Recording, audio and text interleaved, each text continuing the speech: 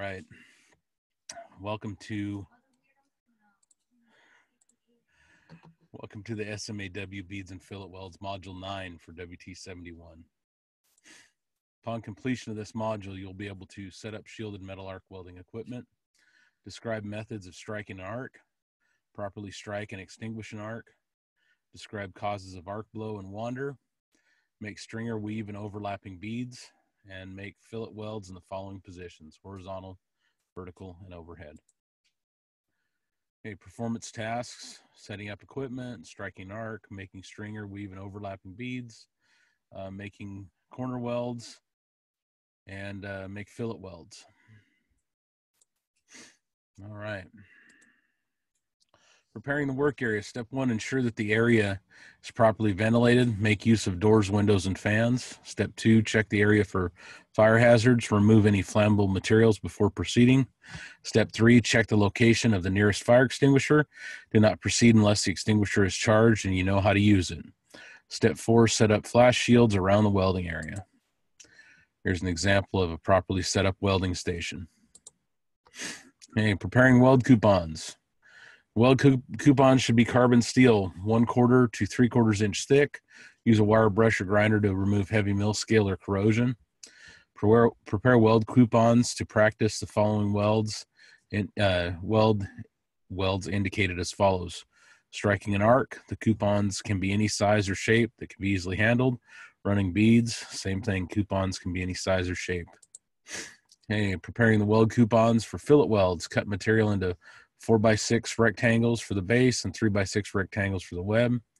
Reuse weld coupons until all surfaces have been welded upon. Okay, here's an example of the fillet welds, the fillet weld coupons, as they're set up prior to welding. Okay, amperages for electrodes. So E6010, we run that 1/8 inch. 75 to 130 amps. I find it runs best right around 95 amps in all positions with the exception of vertical. You need to be 85 to 90 amps. 7018. I'll see we're running 3/32 right now, but for 1/8 inch, 90 to 150. I feel like 125 is where it actually performs the best. Okay, striking an arc. The general rule is that the arc length should be the diameter of the electrode. The arc length is measured from the end of electrode core to the base metal. Okay, here's the scratching method. This leaves arc strikes on the base metal that are not allowed by the weld codes unless they occur within the welded area. Okay, the tapping method. The tapping method is the best method for establishing an arc when using a transformer DC welding machine. Also, with the tapping method, you can actually guide the rod and have a lot more control over where you start your weld and where you strike your arc.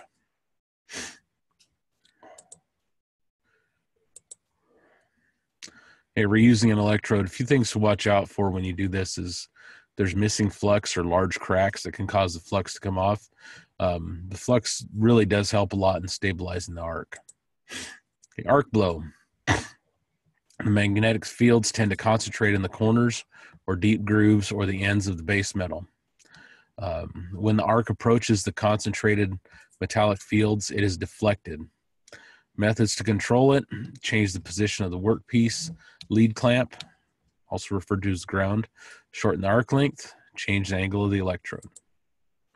Okay, here we're looking at changing angles to eliminate arc blow. Okay, a weave bead is a bead that is made with a side-to-side motion of an electrode.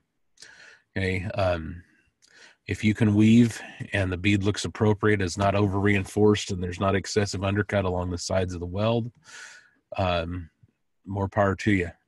I really prefer that you guys start out, especially as you start gaining experience, just with stringers, especially in vertical, because it's hard enough to weld vertical and then trying to, you guys need to get some experience before you just go right into a weave bead. Okay. So here we're looking at different angles and kind of looking at what happens when you're welding. We look at the top picture, the drag angle, the drag travel angle. And that's the angle the electrode leans in the direction you're moving. And then the work angle is the other angle. So if you look at the front of the electrode along the axis of the weld, what angle you're at there. Okay. Whipping motion, also called the stepping motion, can be used when depositing the stringer bead to control the weld puddle. Okay. Effects of current, arc length, and travel speed on SMAW beads. So if we look here, we're able to see some of the issues that occur, and can hopefully help you as well to weld appropriately and at the appropriate speed. So, you know, guys, review the chart. It's also in your book. If you have any questions, I can also help you when we look at your weld coupons. Okay, restarting. When we strike an arc to restart, we want to strike the arc 1/4 to 3/8 of an inch ahead of the weld, and then come back towards the weld and start filling the bead in and get a good tie-in to the previous weld. Okay, when making a termination, the weld codes requires that the crater be filled to the full cross section of the weld. So if we look here, step 1, you're welding towards the end. Step 2, you kind of straighten up. Then in step 3, you're actually starting to fill and come back towards your original weld. Hey, here's some different weave motions. Again, let's focus on depositing good beads before we get hung up on trying to weave.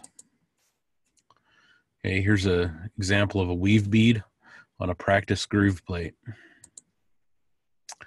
Okay, overlapping beads. Some of you guys have done this, some are still doing this. But if we look on the left, that's what we're looking for. We want good tie-in between the plate and the bead with a nice smooth flat surface. Overlapping beads. Weld a stringer bead along one edge. Clean the weld. After striking an arc for the next stringer bead, and with proper travel angle, position the electrode at a work angle of 10 to 15 degrees to the side of the previous bead to obtain proper tie-in. Okay. Here's an illustration of that, and also a view of a bead pad that's been created, it looks like, with 7018. All right, fillet welds, convex and concave fillet welds. Talked about this a little bit in weld quality, but when you weld to a specification, there's going to be leg length requirements or measurements of the fillet weld. That measurement is based on the leg length. The 6-pass fillet welds that we're doing right now, the ones with 1/8 inch electrodes should be almost a 1/2 inch fillet. The ones with the 3/32 are probably going to be 3/8 or 7/16 inch. Okay. And then also on a lap joint, this is also a fillet weld, but here you could have a spec for an unequal leg fillet. Here's acceptable and unacceptable fillet profiles. We also looked at this in the weld quality chapter. Positions, again, repeated. Here's an example of a tacked up coupon for a fillet weld. Okay, here it is. This is what's been causing most of the struggle for you guys here lately. This is the multi-pass fillet weld. This is an illustration of what angle your rod should be at and how the bead should kind of lay in there. Here's a look at the weld sequence in vertical.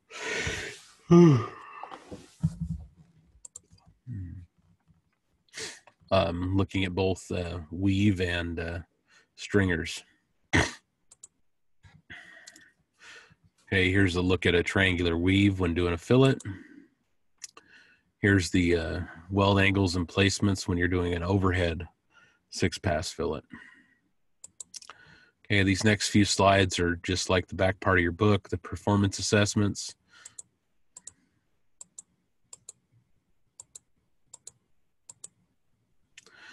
All right, class, remember we have a test coming up. Make sure you've completed the quiz and discussion post prior to the test. Thanks for watching. Hope you enjoyed the video.